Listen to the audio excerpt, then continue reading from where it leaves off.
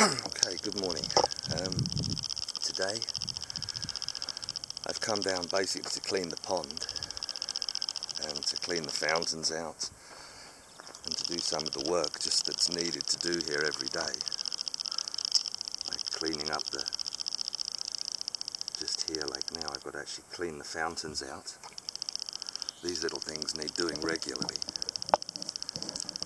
Obviously they don't clean themselves, so they need to be cleaned at least once a week. So normally Saturday is the day I come down and do this, to make sure that the whole thing's functioning properly. Let's see how this goes now. That's one of them working. The pond, as you can see now, is really well established. The plants now are going really well. There's loads of little tiny frogs. There's so much life in the pond now. If I can, there we go. If you can have a look, you can see, probably, there's a couple. We've got newts and tadpoles,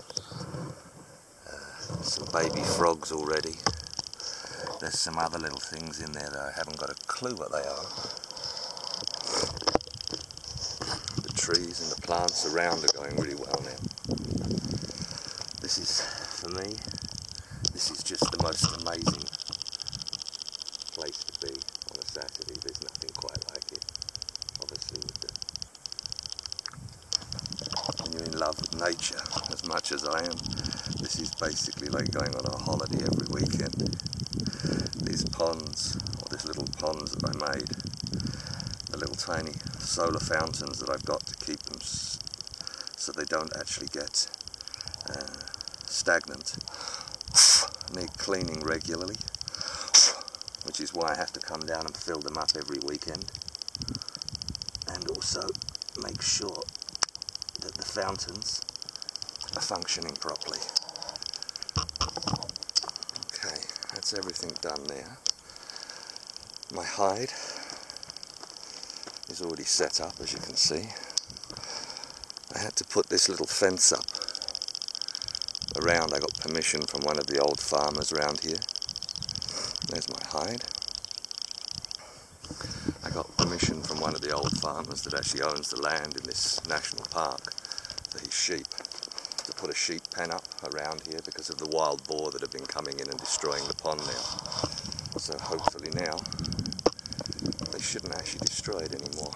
It seems to be good today, so at any rate, I will get back to you in a while. Now the birds are already coming to the pond. As you can see, the Thekla's lark are already there. Quite a few other birds all arriving.